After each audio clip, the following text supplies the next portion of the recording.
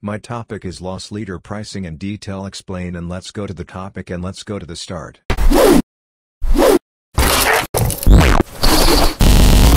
Loss leader pricing is a pricing strategy in which a company deliberately sets the price of a product below its cost in order to attract customers and increase sales of other products with higher profit margins.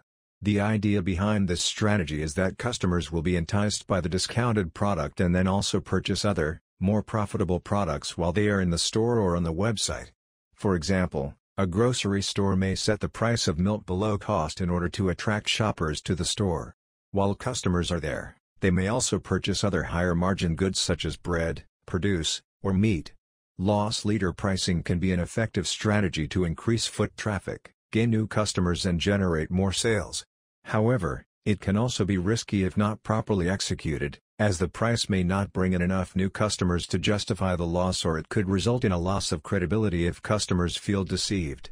Overall, loss leader pricing should be carefully planned and incorporated into a larger pricing and marketing strategy to maximize its effectiveness and minimize its risks. It may not be a sustainable long-term pricing strategy, as it can hurt profit margins and negatively impact a company's reputation if customers become too reliant on the discounted prices.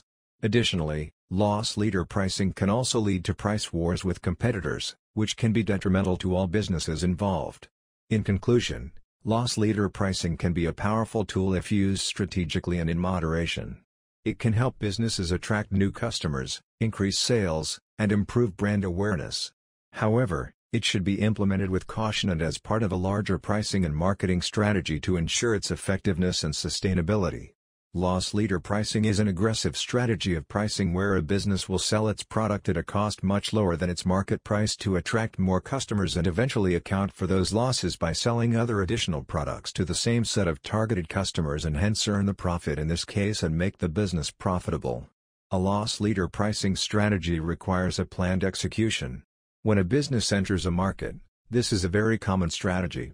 By making initial losses, the loss leader will first introduce the customers to his product or services and build up a customer base to help the business secure a source of recurring revenue for the future. Opponents of this strategy may complain it's predatory and wipe other businesses out of the market. Considering this loss leader strategy is banned in 50% of states of the US and some countries in Europe. Loss leader strategy is also popular among large companies because they have a wide range of products. Thus, they always make an effort to sell all the varieties. Since this kind of pricing method not only help in raising the sales of the concerned product but also instigate customers to buy goods that they have not previous though of buying, the companies end up making good revenue in spite of lowering the prices.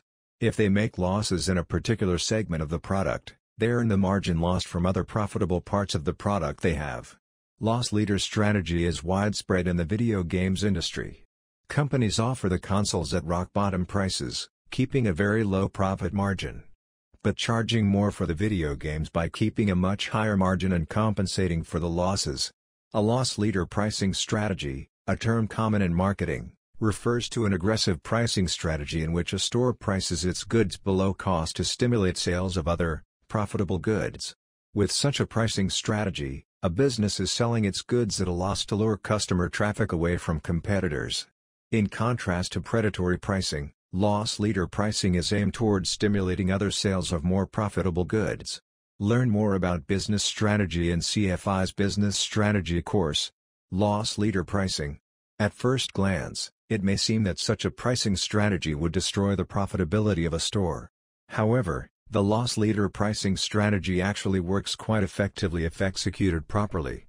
The rationale behind the strategy is the belief that pricing certain products below cost will draw more traffic from other competitors and, therefore, ultimately generate more sales on other products. Businesses attract new customers with an extremely cheap product or service in the hope of building a larger customer base and increasing long-term recurring revenue. For example, consider businesses that use introductory pricing for their products and services. Several cable and phone companies offer low rates for their services in an attempt to capture the customer and ultimately cross-sell other products and services. Although in this particular example the service may not be priced below cost, the rationale is essentially the same. Businesses should also regularly reassess their pricing strategies to make sure they are meeting their goals and not hurting their profits. By carefully considering the benefits and drawbacks of loss leader pricing, businesses can decide if it is the right approach for their unique situation.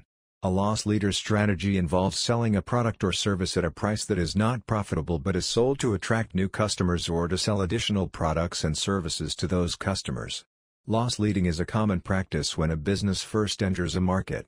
A loss leader introduces new customers to a service or product in the hopes of building a customer base and securing future recurring revenue.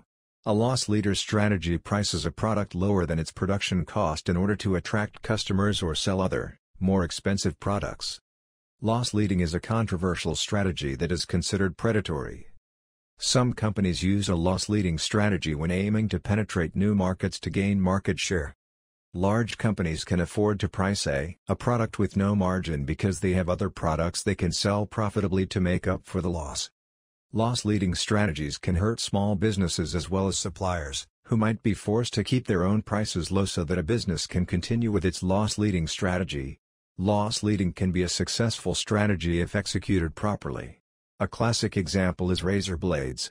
Gillette, for example, often gives their razor units away for free or at a low price, knowing that customers must buy replacement blades, which is where the company makes its profit. Another example is Microsoft's Xbox One video game console. The product was sold at a low margin per unit, but Microsoft knew that there was potential to profit from the sale of video games with higher margins and subscriptions to the company's Xbox Live service. The loss leader strategy is common throughout the video game industry and, in most cases, consoles are sold for less than they cost to build. To build a successful business, one of the most important decisions you'll need to make is how to price your products. An effective pricing strategy will lead to a profit margin that can sustain and grow your business, while pricing mistakes in either direction can easily put you out of business. Nevertheless, there are situations when pricing your products too low can actually serve to draw customers and generate higher profits overall. This tactic is known as loss leader pricing. Read on to learn about loss leader pricing strategies and explore how to implement loss leaders for your business. Loss leader pricing is a marketing strategy that prices products lower than the cost to produce them in order to attract new customers or to sell additional products to customers. Companies typically use loss leader pricing when they are entering new markets or attempting to increase market share. With any loss leader product, retailers hope that, once inside the store, buyers will also purchase other items that are being offered at full retail price. The profits from those additional purchases generally more than compensate for the losses on the one. Loss leader pricing is a strategy in which a seller marks a product or service for sale below cost to attract buyers into their online or physical store. According to the strategy, the loss leader item is sold at a loss, but the business expects customers to purchase other items at regular price, thereby negating the loss. Pricing strategies are rarely a one-size-fits-all approach in the world of retail sales. That is, unless you're Dollar Tree. More on them in a moment. Most stores need a variety of pricing strategies to compete in the market, appeal to a wide target audience, and increase sales. While the loss leader strategy is a straightforward concept, there are several ways businesses execute this play. Introductory pricing. Introductory pricing is a type of loss leader pricing where a company entices buyers to purchase an item by offering a discount up front, then charging the regular price later. Think of this as the why not? Let's try it approach. This benefits the company because they're more likely to get new business by marketing a few items at a lower price. It's not a bait and switch, though. Customers benefit from this, too. They get to try out the product at a lower rate before deciding to commit to the purchase for a longer period of time. Store placement. Why is it that on the day before Thanksgiving, the walk to the dairy aisle to get that gallon of milk for the mac and cheese seems so much further away than usual? That's because it is, kind of. Grocery stores place milk in the back of the store for a few reasons, one of them being loss leader pricing. Milk and eggs are some examples of loss leader items, and they're good choices for this strategy. These items expire quickly, and a lot of customers purchase them regularly, so pricing them at a loss isn't going to break the bank for a grocery store. If customers walk past items that are priced at a profit on their way to the milk, they're more likely to see something else they want to buy. Store placement works for loss leaders because it makes up for the loss of profit on milk with the profit from, say, the Oreos on the end cap of aisle 2. Inventory management. In some industries, inventory management is just as important as proper pricing. A loss leader strategy ties both of these goals together to turn a profit. Many industries have inventory that simply won't sell if it's out of season, expired, or less valued by the market the older it gets. By pricing these older items at a price close to or lower than cost, businesses can attract more customers who are motivated to buy at the lower price. This influx of purchases quickly clears out older inventory items to make way for fresher products that can be sold at within a profitable margin. Free samples. Who doesn't love free stuff? Free samples are the quintessential loss leader. Stores offer customers free samples to build an affinity for the brand and the product. This tactic applies a phenomenon called the reciprocity principle. This is a principle of social psychology that suggests when people are offered a favor, they're more likely to reciprocate it. Therefore, taking a free sample might make customers feel obligated to buy the product. We're social creatures who thrive on cooperation, and free samples are just one way that cooperation works to turn a profit for businesses, and gets the new flavor of watermelon Oreos in your pantry. Understand the purpose of loss leader pricing. Loss leader pricing is a marketing strategy that involves pricing certain products below cost to attract customers and encourage additional purchases of profitable items. The goal is to increase traffic or footfall and generate revenue from complementary products or services, offsetting the losses from the loss leader. Know your costs. Before using this strategy, businesses must carefully calculate their costs, including the cost of goods, COGS, overheads, and any other associated expenses. They need to be confident that they can afford to sell the loss leaders at a loss and still meet their profitability targets. Consider the competitive landscape. Loss leader pricing can be an effective way to gain market share, but it is essential to consider the competition's pricing strategy. If all competitors are pricing their goods similarly, loss leader pricing may be less effective. In this case, businesses might experiment with other promotional strategies, such as bundling, discounts, or loyalty programs. Monitor performance. Continually assess the impact of loss leader pricing on sales and profitability. If the strategy is not working as expected, businesses may need to recalibrate their prices, product mix, or promotional messaging. Conversely, if the strategy is driving traffic and revenue, consider expanding the offering or continuing with the strategy. Communicate clearly. Customers must understand the terms and conditions of loss leader pricing. There should be no hidden charges, terms, or conditions. This transparency builds trust with the customer and protects the business's reputation. Don't rely on loss leader pricing as a long-term strategy. While loss leader pricing can be an effective short-term strategy, it should not become a long-term solution to boost sales. This can lead to unsustainable business practices and may harm the business's profitability in the long run. Identify the right products to use as loss leaders. Businesses should select products that are in demand and have a high potential to generate sales of complementary products or services. They should also avoid products that are low quality or unpopular, as this may damage the business's reputation. Timing is everything. Timing is a critical factor in loss leader pricing. Businesses should use this strategy during peak seasons or when there is high demand for certain products. They should also avoid using this strategy during low season or when there is low demand, as this may not generate the desired results. Don't overlook the impact on margins. While the primary aim of loss leader pricing is to increase sales, businesses must consider the impact on profit margins. They need to ensure that the additional sales of complementary products or services offset the losses incurred from the loss leaders. Train staff on the promotion. Staff should be trained on how to promote the loss leader items effectively. They should be able to communicate the terms and conditions of the promotion and upsell complementary products or services. This can increase the chances of generating additional revenue from the loss leader promotion. Monitor and evaluate the results. It is essential to track and analyze the results of the loss leader promotion regularly. This can help businesses determine if the strategy is working and if adjustments need to be made to improve the outcome. Data analysis can also help businesses identify successful products and fine-tune their pricing and promotion strategies. Have a clear plan for the end of the promotion. Loss leader pricing is a temporary strategy, and businesses should have a clear plan for when the promotion will end. They should communicate this to customers and ensure they have adequate stock levels of complementary products or services. The end of the promotion should also be a smooth transition with a new promotion or pricing strategy to maintain customer interest and sales momentum. Price realistically. When using loss leader pricing, businesses should price realistically and avoid pricing too low or too high.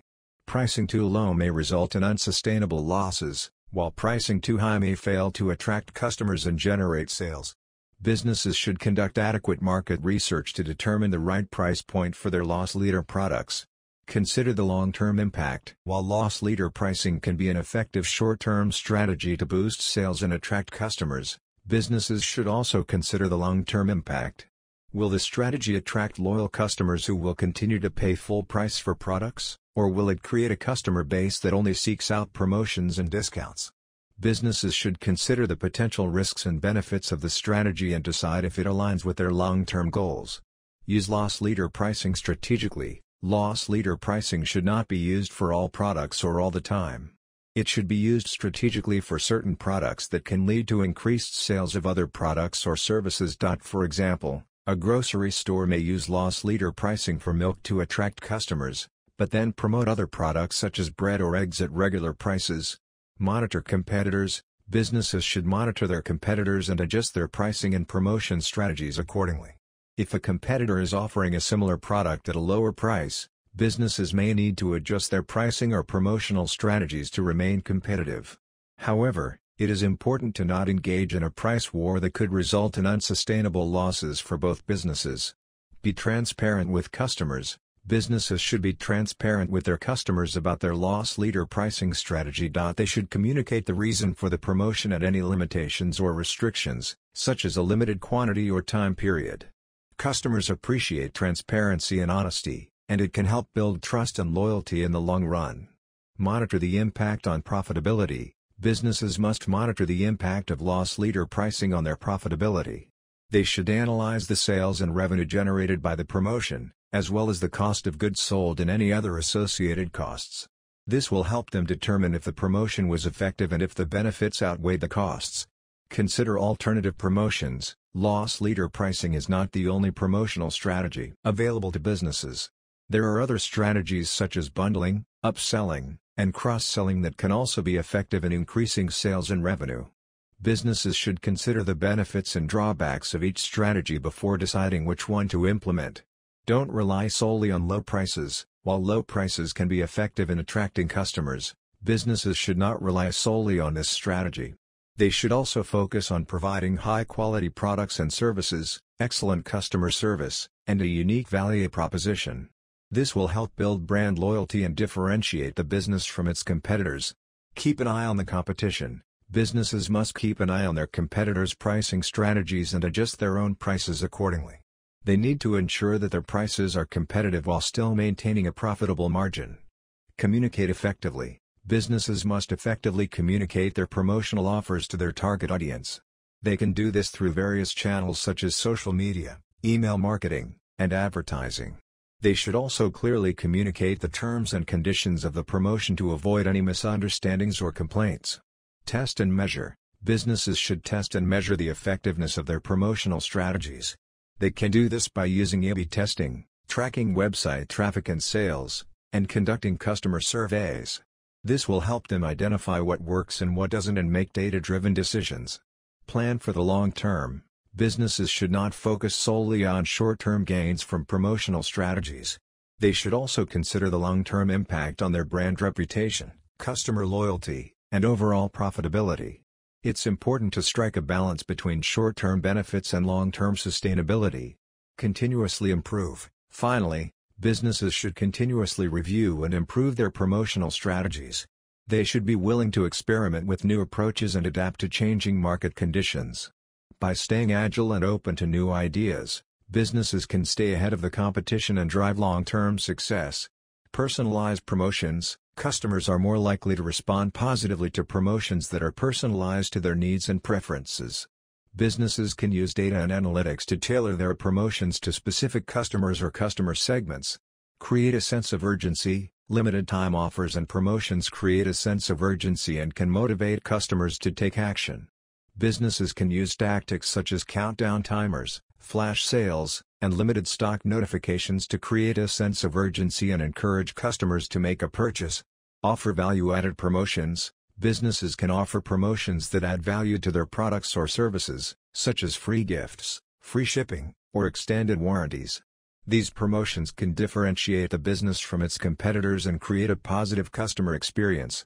Partner with other businesses. Businesses can partner with other businesses to offer joint promotions or bundles. This can help expand their customer base and reach new audiences while offering additional value to customers. Listen to customer feedback. Customer feedback can provide valuable insights into the effectiveness of promotional strategies. Businesses should listen to customer feedback and adjust their strategies accordingly to ensure they are delivering promotions that resonate with their target audience. The prime purpose of loss leader pricing is to gain market penetration and attain a customer base that will help them to expand the business through increase in sales.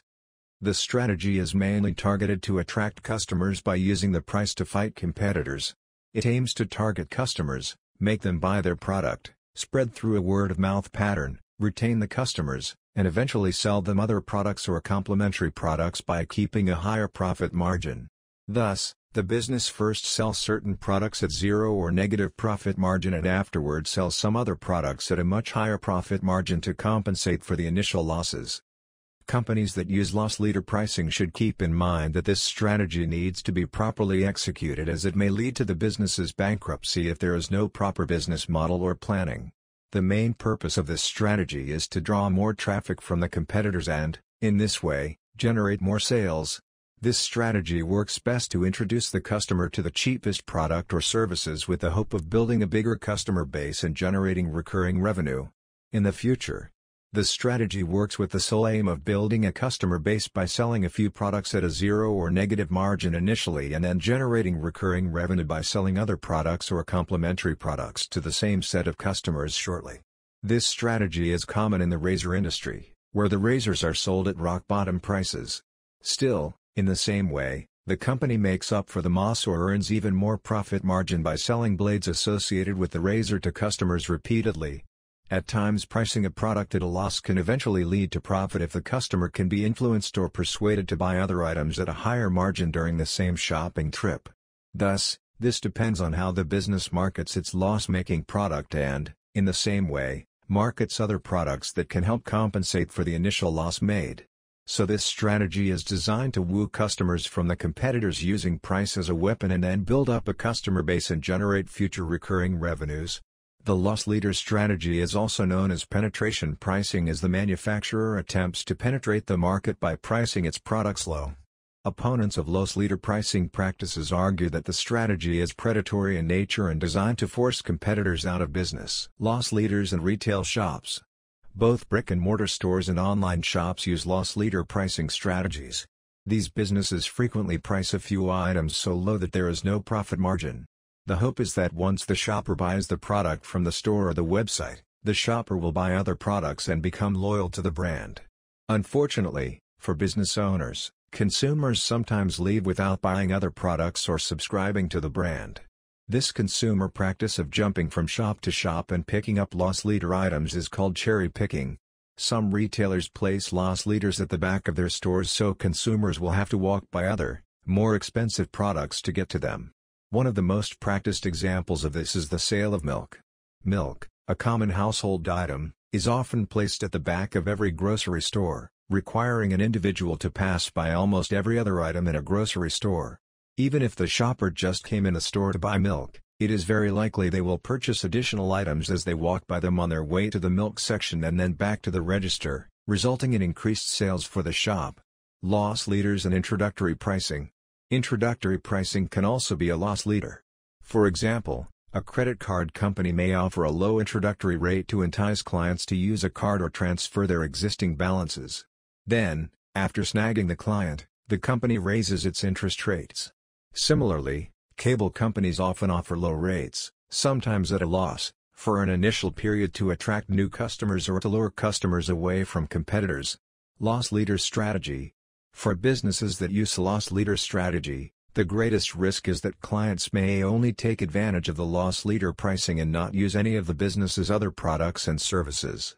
Additionally, Some small business owners complain that they cannot compete with large corporations who can absorb the losses implicit in this strategy. Finally, suppliers to companies who follow a loss leader strategy may experience pressure to keep their own prices low so that the company using a loss leader strategy can continue to do so. Thank you for watching the video and subscribe the channel.